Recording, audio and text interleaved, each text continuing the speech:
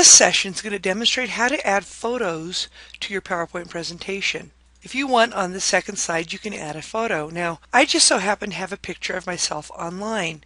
Now, it is borderline small. I would like to see larger images, but for the sake of demonstration, I will show you what you can do. You could right-click on the image online and choose Save Image As and put it in your folder, which I'm going to do. Or you could right-click and choose Copy Image. Okay, once you copy it, all you have to do is go to your presentation and then right-click and choose Paste, or click on Control V and then move it where you want. Now that's one way to do it. You all should know how to insert an image. If you wanted to insert that image from your folder, you would choose Insert, and then you would choose Picture right here, and then you would locate the folder and locate the image that way. That's another way that you could get that image onto that presentation. Now, because I want to put it in an interesting shape, I am going to go to the Insert option. I'm going to choose Shapes, and I'm going to pick one of my favorites, which is the rounded rectangle. I'll go ahead and drag it out. With that shape, I'm going to go to the Format option at the top. I'm going to locate the shape Fill. It's a paint bucket. I'll choose that. I will then choose Picture, and then locate my photo that way.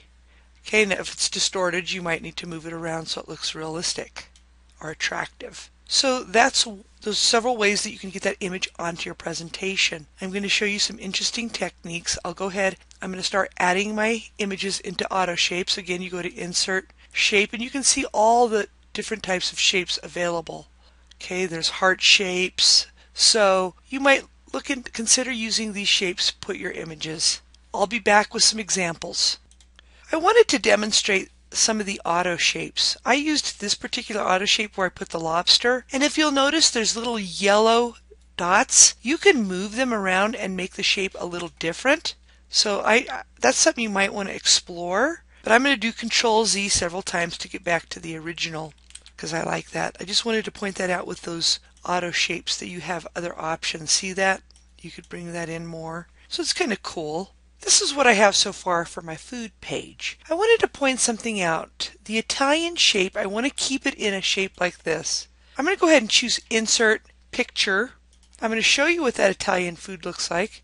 And notice how it's tall. So literally it should be in a tall shape, but I don't want to do that. So I'm going to show you a really neat trick that I learned from a student. So I want to crop out the top part to make it closer to that shape.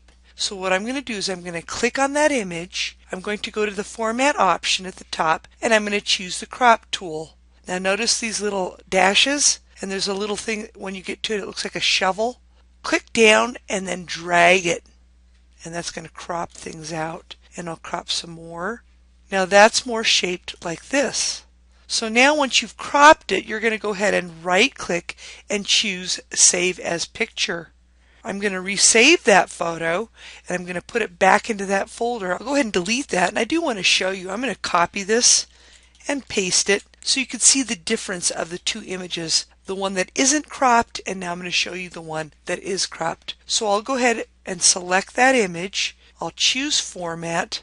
Make sure you choose the right format option that has the paint bucket. I'll choose Picture, and then I'll locate that cropped image. Now, do you see the difference of the two images? Let's go ahead and go to View Show here. So I'm going to go to Slideshow, and I'm going to choose from Current Slide. So you can see the difference. It is a much more attractive image.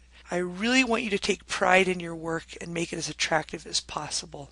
I'm going to show you an interesting technique. I went ahead and saved an image of a Chinese map, and I'm going to do something really interesting with China to put my Chinese food inside of that auto shape. So what I'm going to do is I'm going to choose Insert, I'm going to choose Picture, and I'm going to go ahead and locate that map of China. Now what you want to do is you're going to go Insert again and choose Shapes. And notice under Lines, we're going to choose the Curve option. This might take some time of getting used to using this tool. So what I'm going to do is I'm going to click down, and I'm going to keep clicking and dragging my cursor along the shape of the map of China. Now I'm clicking a lot, and I'm going to try to do a really good job.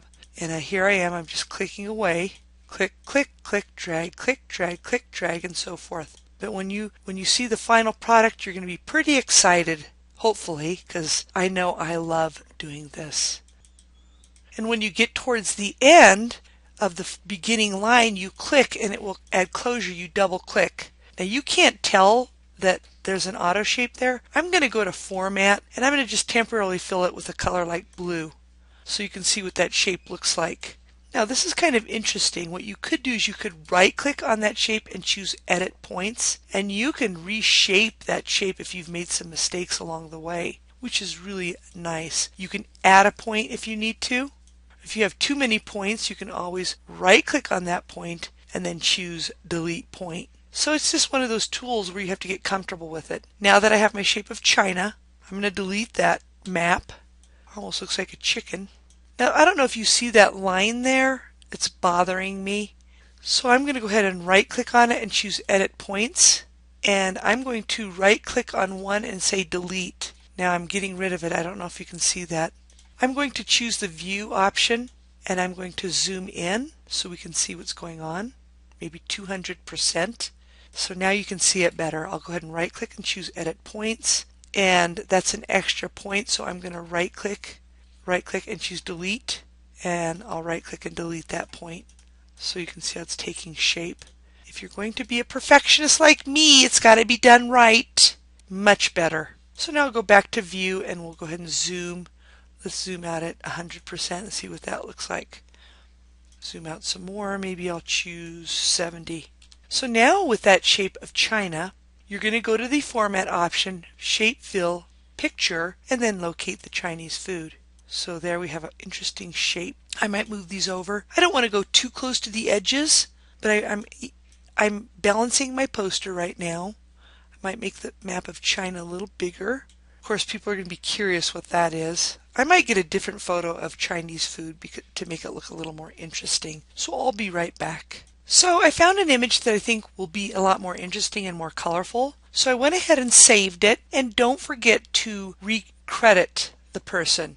So I had to open up my document and change who I credited in the past to the new photographer. You want to be organized for this project. So let's go back and I'll click on the map of China. I'll choose Format, Shape Fill, Picture, and then locate that new image. And that's much more colorful. I have now added images to every slide. We will talk about doing the layout later, but for now, just go ahead and get your images on all your slides. Until the next session, you have a wonderful day.